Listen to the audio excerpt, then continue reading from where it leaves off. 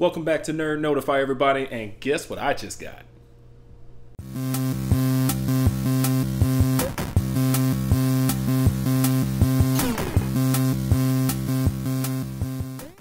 First off, I want to say thank you everyone for being patient with me. I've had a very long couple of weeks, 10 straight days of work, followed by a full weekend of traveling, seeing family, well, Amy's family.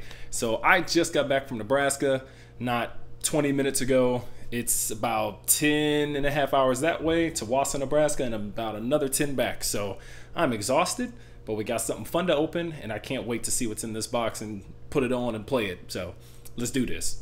As always, gotta have a handy dandy knife, but let's crack this open and see what we got.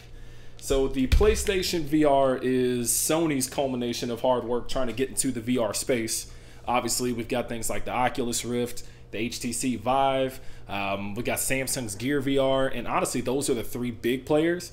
I don't really count Microsoft's HoloLens because it's augmented reality versus virtual reality, but at the same time, Sony's jumping in real quick with something that's pretty cool. So I did get the launch bundle that's going to come with 2 Move controllers, the actual headset, the PlayStation camera, as well as the VR Worlds game, because I did not have any of those extra accessories, and this was $500. The actual headset, you can get just it and its processing unit for $400. So just so you know, if you're looking to try to get into it, it's going to be kind of hard hunting these down. I was lucky to even find this. I actually found it on my way to Nebraska in Sioux City. So, hey, they're out there. Just good luck. Okay, let's get in here. This is a giant box, by the way. Oh, snap. Oh, look at this. That's a box by itself. All right, hold on. And then this, we're going to toss this bad boy back here. Get that out the way.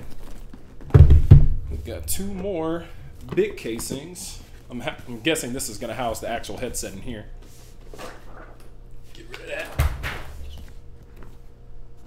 All right. Looks like this just flips back. Oh, look at Sony go. Bright blue box. Okay, there's one more box and another box. God dang it. Oh, no, maybe not. Nope, that doesn't come out. My bad. Let's set that back. Sorry if that's bumping the microphone, by the way. I really am tired and I have no other way to make this work. But it looks like the top is just a quick start guide. Yeah, it looks like it's just showing you what's in the box. What's in the box?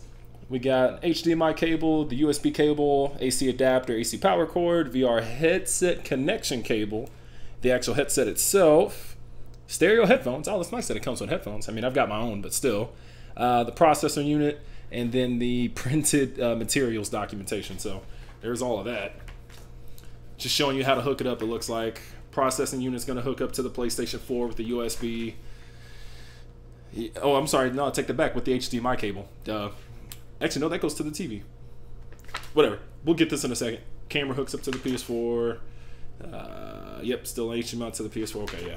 All that good stuff. USB cable to the PS4 as well. There are 3 cables coming from the processor unit out to your different things. So, I mean, you've got the USB cable hooking up the processor unit to the PS4, an HDMI cable to the PS4, and an HDMI cable to the TV.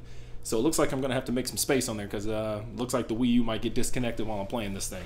But still, that's kind of silly. And then, of course, the PlayStation camera has to be hooked up, which with my Kinect camera, I'm going to have to make that work too. Power source, obviously. Looks like the VR connection cable. Jesus, there's a lot of stuff. Headphones going to the connection cable. Power, power, power. That's kind of silly, but all right. Moving on. On to the pretty. Well, dang. All right. This reminds me of the Wii and the Wii U, like the way they packaged everything. Or is that just me? Whatever. Actually, be right back. Sorry, had to turn off the air because that was kind of loud, and it looks like my pizza's on the way. Crap. Okay, let's get back into this. Yep, that looks like it's the processing unit. I'm going to keep these separate. connection cables, power, and headphones. Yep. Yep. Yeah, that's power for the actual, for the actual processing unit. Huh, that's actually kind of cool. The processing unit. Oh, it's in 2 pieces. It looks like a little PS4. Does it connect that way? Oh, it's to make it easier to hook up the actual components. So the HDMI cable, and it looks like the USB cable. They look like 2 different HDMIs, but whatever. Yep, I was right. Yep, HDMI to the TV and HDMI to the PS4, but both of those are in the back. Then you've got these connections, I'm assuming, to the actual headset there. Power and micro USB. Maybe for firmware updates or something. We'll see what's up with that, but that's pretty legit. Let's sit this down. And a lot more cables that I'm not going to unwrap quite yet, but dang, that is long. Okay, this is just an HDMI cable, so that's fine. But cable number 4, yeah, this is the connection to the actual VR headset. This thing is long. Okay, well, we're gonna sit that right there. Fold out the middle. Oh no!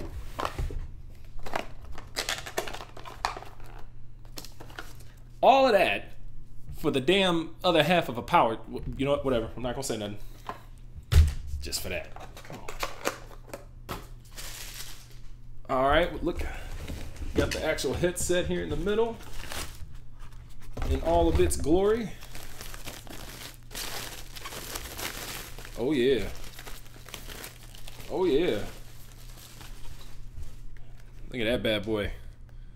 These are actually surprisingly comfortable. I actually had a chance to demo this at Best Buy, and it's really comfortable. It doesn't feel too heavy. There's a nice, easy way to actually tighten it and loosen it. So I'm excited to play with it. Amy and I are gonna have some fun, you know, trying out the VR Worlds game tonight. So, and I actually plan on picking up probably Eve Valkyrie and maybe the Batman Arkham VR just to play with those. But this is very exciting. So I'm very happy. This is cool. Look at that though. Thing is gorgeous. I'm gonna sit there right there. All right, and that's all in this box. Let me get that down. Set that over there, and then we're gonna go in here, in the smaller box. Yeah, it looks like it just had the VR Worlds game. Oh.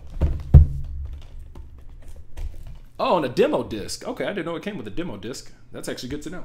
That's going to have some of the other stuff that I had a chance to play with at the actual VR demos that they did in the stores. So that's going to have a chance for me to mess with, yeah, like all the big games that they were pushing at first. Eve Valkyrie, Drive Club VR, the Riggs Mechanized Combat League, bunch of stuff. So this is awesome. I can't wait to mess with this. This is great. Then, of course, the VR Worlds, which is kind of their leading experience because it's got a lot of different things in there. There's like a luge kind of experience. There's this London heist little quick thing that was really cool that I tried. There's a deep sea, of course, like where you get attacked by like sharks and all that, you know, crazy stuff. So I'm legitimately excited. I cannot wait. This is awesome. Sit these here, and it looks like, yep, more connection cables. Here is a micro USB. Most likely 2 micro USBs, probably for the Move controllers. I'm not sure what this is. Stand for the Move controllers? Like a way to hook them up? It bends. Oh, that's for the camera. I am stupid. Wow. Good job, Damon. There's that. The actual camera. So, I'm gonna hook this up in a second. And if you see me run to my door, it's probably because the pizza guy is going to be knocking any moment now. So be aware. But yeah, there's the camera, which I'm actually glad to have because I didn't have one. Move controller number 1. Whoops. Great as ever, which I need to charge these. And Move controller number 2. Nice. So these, in conjunction with the camera and the processing unit and the obvious headset, are what's going to make up the VR experience. So these obviously track in real time in the game, so you can do certain things like that for picking up objects, which is awesome because you don't really have that with, say, the Oculus Rift yet, because we're still waiting on their motion controls. The closest other experience is the HTC Vive, which, to be fair, does a bit more because you can move in a full 3D space that's kind of mapped out for you, but you need at least a $1,100 PC to run it decently. So if you already have a PS4, this is a really great alternative to getting into the VR kind of just space in general. So awesome. I cannot wait to try this out. You guys pretty much see everything. Yeah, that comes with it. There's a cloth, microfiber cloth, and more manuals, which I'm not going to deal with because who reads manuals anyway? Not this kid. Whoops. That's it. Yeah. Hey guys, I really just wanted to show you the final setup for the VR. So I've got the headset right here, and this power station is a must if you don't own it. This thing is fantastic. It'll house the Move controllers as well as your normal DualShock right here. So get one of those if you're going to pick up a VR. It's just really nice and handy to have this kind of in one solid place, kind of waiting to go. The main cable from the VR does go into the front of the processing unit. So I wanted you guys to see that. But really, I got everything set up. It's out the way. End up throwing the camera on the top there. And it's working out pretty well. And you guys should see some footage soon. So yeah, peace. I really want to thank you all for watching.